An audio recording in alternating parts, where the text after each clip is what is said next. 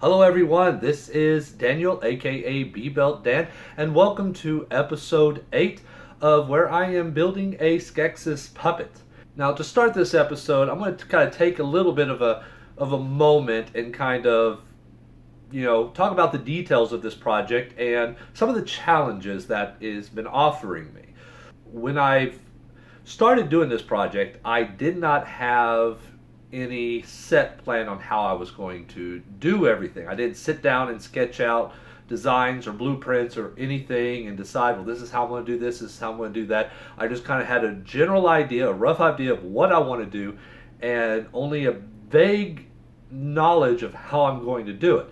From that point on, it's all been kind of me just experimenting, trying out things, expanding my knowledge, doing the research, all these kind of things to try to get the exact look or the exact results that I've been wanting. With that being said, sometimes I have to take a couple of steps back in order to move forward. I end up going one particular route and then find out that route's not working, so I have to stop, redo some things, or maybe even, in one case so far I had to do it with the skull, rebuild a bunch of things in order for me to move forward because the results or the looks or the styles or whatever was not quite going the way that I was wanting it to. And I recently had to done that, and that is mostly surrounding the jaw. Now, when I originally started doing this, I decided that the jaw was going to be cable operated as well as the neck, with the rest of the puppet, so there would be no hands inside the puppet. But after a while, and with some suggestions from some of y'all that have been watching, I've made the decision that I also want to have it to where it can be hand operated as well. You can have your hand up into the neck and use your hand to operate the mouth. The problem is that when I originally designed this, I did not have that in mind. So I've tried to do a bunch of things to try to get the original design to work to where I can operate it with my hand. At first I was trying it to where it'd be traditional, but the amount of space that I would have to hide, so to say, to fit this top portion of my hand here, there's the puppet right there, and my hand here into the puppet head underneath the mouth, because there was no way to get inside the actual head cavity to hide the hand.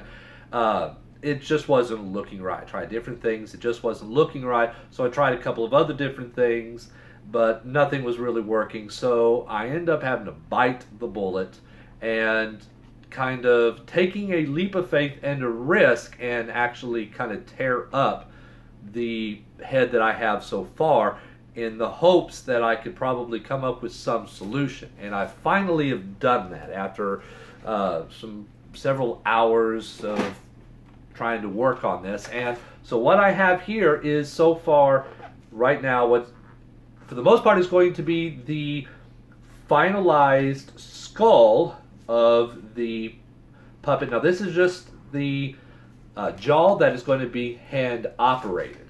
I've had to cut a hole down here in the bottom, as you can probably see. And this is what I was really worried about, because I was worried, what would this do with the structural integrity? Oh, hi Griff. With the structural integrity of the rest of the skull, but so far it doesn't seem like it's doing that bad of a job. So I'm kind of happy with it. And this now allows me to where I can go ahead and put my hand into here, and now I can operate the mouth accordingly with using my hand and use the rest of it to move the head around. And so with this, I think this actually works. This was probably the best solution that I was able to come up with. I say the best solution because there is a bit of a catch in that I have to operate this a slightly different, more of an unorthodox manner. Because usually when you use a puppet, you operate it like this. My solution is that now I do it this way.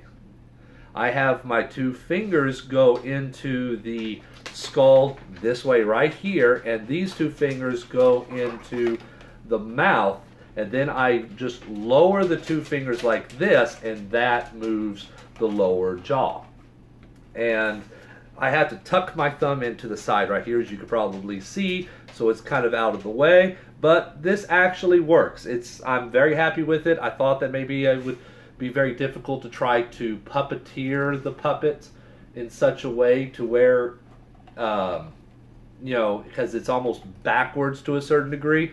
But after a while, I mean, I've picked it up real well to where when I talk, I'm able to move my fingers accordingly to where the mouth opens up. Still need to kind of work a little bit on the puppet work here, but yeah. Now this does still remove. It is still removable, so I can simply slide this piece out and down. Maybe. Yes. There we go. To remove this jaw right here, to go ahead and put on the old jaw, which this jaw I'm going to utilize as the cable operated jaw. So I'll be able to slap that in. My dog is wanting something, so that tap, tap, tap, tap, tap, tap in the chair, that's my dog walking around. So I can still slap this on here, and this is going to be modified to where this right here is going to be the cable operated one. So I could still do that. Now I'm going to go ahead right now and move on to you know, putting the muscle or the foam on this and make the teeth and the new upper jaw, and then from there I'll cut back, show you what that looks like, and then we'll go ahead and get started with the next part, which is I'm sure you all have been waiting for, and that is actually putting the skin on the puppet. Okay, and so here I am with the newly completed brand new jaw. It has the brand new teeth on it, as you can see here. I went with a more irregular pattern.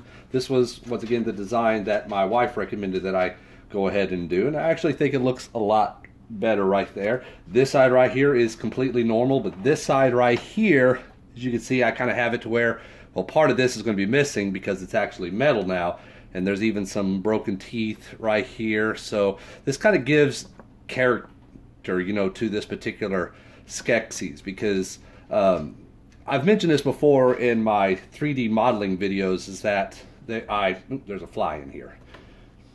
Okay, so there's a cameo by a fly.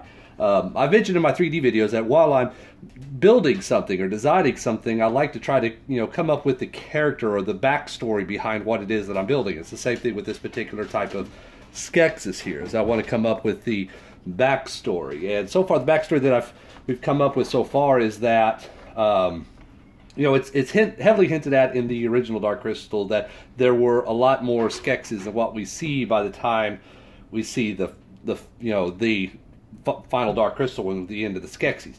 Spoiler alert. So there were other Skeksis around, so what would they be like? What would they look like? And they all had their jobs. And this one right here, he was the one, he was kind of like the general, the soldier. You know, he was the one that was originally in charge of those bug-like things and stuff like that. So he's seen a lot of battle. He didn't stay inside the, you know, inside the castle. He would actually go out and do things. So, you know, and he's shot, you know, had a lot of body damage, you know, to show for. So that's kind of his little story that we're kind of going with here. So, all right, everybody, just to jump in real quick, once I got done filming all of this particular section of this particular episode, I actually, while scrolling and looking at some pictures of Skeksis, I just found out that Netflix a while back ago released a more decent trailer to Age of Resistance, which gives us a little bit more insight to the story coming up. And yes, it does indeed all confirm what I just mentioned as far as the character that I'm designing here, to where there was more Skeksis. In fact, they even show that there's even some of them that are actually leaving the castle, going out and doing things on their own. I think there's one where he's dual wielding two swords. Look like he's about ready to fight one of the Gelflings or something, or a bunch of Gelflings or what have you. So they kind of confirms what I speculated, which is what I'm basing this character off of. Of course, this character is not going to be in the actual show. At least he better not, or something mysterious is happening. But anyways, just want to let you know, so if y'all haven't caught that, go to Netflix or probably be able to find it on YouTube. Check out the new trailer. It's pretty awesome. With this all completed, and once again, this is detachable. Now it's time to go ahead and start skinning it. What I went ahead and done first is I've cut little patches out of all the materials that I'm going to be using. As I go through and I try these pieces of, lay these pieces, you know, in areas where I think that they should go, like this right here would probably be pretty good for the, you know, for the beak. And then this right here would be good for around the eyes. This material right there, and this material, so would be good for like little transitional pieces here and there. So I try to figure out where I want to put these at.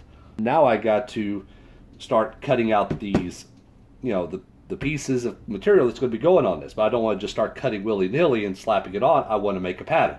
Now how I'm going to do that is I'm going to use some masking tape. Now there's a lot of tutorials online on how to do this. I want to give you all the real quick version, is that you just simply just take some masking tape and you start to place it onto the areas that you're wanting to make your pattern.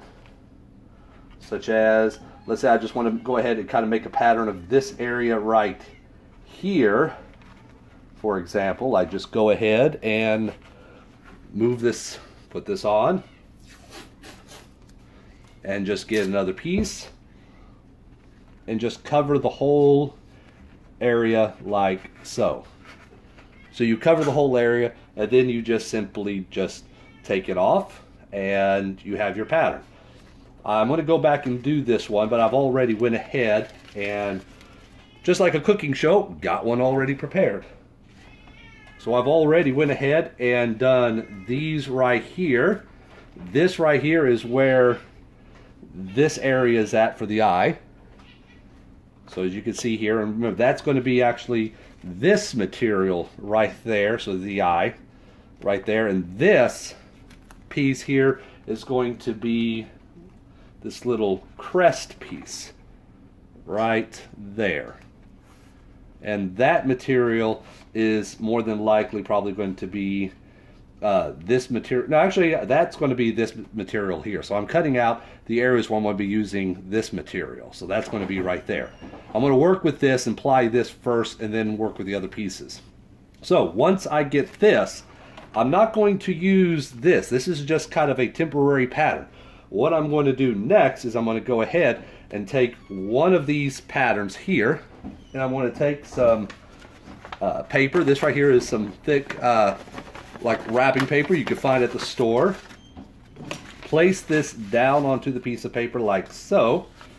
Use my Sharpie pen, anything that you have available, and go ahead and start tracing this out onto this paper, because this is going to be my, what I'm actually going to use as my finish pattern. Now what I want to do here though is, because on this particular type of material, now different materials I might do this a different way, but on this particular material I said that I want this to be kind of like, this is the skin that he has. It's going to show a lot more of the age, so it's going to be, so there's going to be areas that I'm going to just very slightly just kind of just pinch it like that to just try to get, you know, definition of, or, you know, crow's feet, crow, yeah, and you know, other wrinkles and stuff like that. So I'm going to need a bigger piece of material. So as I go around this, I'm actually going to give myself a bit of an edge to work with for that. Plus I also always want to cut out more, because it's easier to take out when I'm putting this on than to try to add back on. So I want to give myself a little bit of allowance. I'm going to trace around this, and I'm giving myself about a ½ an inch all the way around. I think that should be more than enough, because the wrinkles aren't going to be terribly big. So I just go all the way around. And normally, if this was to be sewed, you would want to have this seam allowance already, but we're not sewing any of these pieces together. We're going to glue it directly onto the Skeksis itself, to the Skeksis head. So you just go around, and don't forget to lift this up if you can, and also draw out the eyeball. And once you're done with that, once again, just like a cooking show, already got something prepared. So now we have these right here. These are the two finished pieces. I'm going to go ahead and mark these. I'm pretty sure I'm going to be able to know because I'm going to almost do an exact transfer over, but I'm going to go ahead and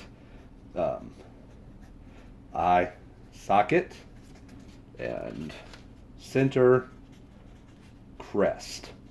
And this goes towards the back where we're going to eventually have foam that's going to cover all of this.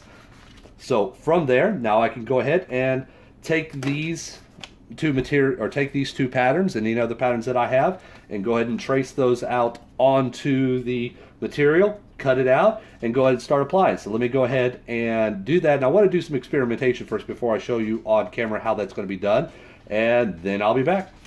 Alright everyone, and as you can see here, I got this area done, and I think it turned out very well. Granted, I'm not getting a lot of the details that you may expect if I was to, do it the more traditional way and sculpt this entire thing out like in clay or what have you, and cast a foam latex outside skin to cover all of this. That would have been the best, the most detailed, but this is more readily accessible, it's cheaper, and that's what I'm trying to go for. But I think I actually gotten some pretty good looks, and the eye mechanism still works, as we can see right. Oops, let me go ahead and put this down. As we can see right there. There we go. Alright, but yeah, I think from that, it's kind of definitely a proof of concept. I mean, it really turned out very well. I don't know if y'all can probably see here. I'll zoom the camera in a little bit. Okay, closer look. Hopefully this works a little bit better. As you can see, this is what I was mentioning, to where I know this material, it already has, a very consistent, obvious pattern, floral pattern inside it. But once you started putting it in the wrinkles and things, it kind of hides it. I mean, you still have the hint that there is a pattern there, and I think that the Skeksis, or some of the Skeksis, would have the pattern very similar to what we see the mystics that they have, because they were the same species. So there might be some bleeding off between the two of them. But I mean, it kind of hides it in. In fact, in some of the areas, it actually kind of gives it, the texture actually gives more detail to the character itself. So I think it works out very well. All I did was, to get this look, is I took the flat material and I coated the entire side, one side of it, completely with contact cement, and then let that dry. And then I just started kind of pinching it off, in the places, just to get that the wrinkles and everything that you see here. And then once I was done with that and I was happy with it, I also applied contact cement onto the skull itself and just merged the two pieces together, and here we go. So with that, I just need to work on the other side, put the other piece on. Actually, I might wait to put this crest piece on until I get the foam figured out back here. But I can go ahead and put the other piece on, and maybe I can go ahead and use that masking tape effect to go ahead and work on some of the additional areas. We'll see what happens. But let me go ahead and work on this, and when I cut back in, I should have both sides done, and I think we'll call that the end of the episode. Alright, well everybody, what do y'all think? So, y'all think it's actually starting to look like something? So yeah, this is kind of how the skinning is going to go on this Skeksis using the material. As I showed you earlier, you can definitely once again see about how just adding in some of those wrinkles into it not only gives it a lot more character, because if I just laid it in flat, it would just look more like it's a mask. It would look like it's a material. But by putting in those wrinkles and putting it in, it actually gives it character. You can actually almost kind of see the age of the character coming through. As I said before, I'm actually letting this Skeksis tell me what it wants to look like as I'm building it. I'm not trying to go with anything, and the material is definitely one of those things. As I put the material on, I end up finding out that it's kind of really telling me what it's looking like. So from this, I'm getting ideas of where I can go to from here for the beak, for the rest of the top of the head, the neck, and everything. So with that being said, I'm going to go ahead and stop here, because one, I want to try to keep this episode short and try to get it out on time. And two, because from here on in, I'm going to have to do a little bit of experimentation to try to figure out how I want to put the material on and still have it to where we can have like the snarl effects and the eyebrow effects and all that kind of stuff. Do a little bit more planning on what I want to do with the back of the head in regards to, you know, the foam and where the rest of the neck lies, all that other kind of stuff. So I want to kind of toy around with that first and experiment before I actually start trying to apply that and film the episode. So that will be on the next episode. So from here, I'm hoping that probably in 2 more episodes, we might actually have this finished. Who knows? But other than that, I mean, it is still a very good proof in concept. It's still a work in progress, as said, but I am learning from this. So as I just keep working on it, hopefully I just keep improving on it.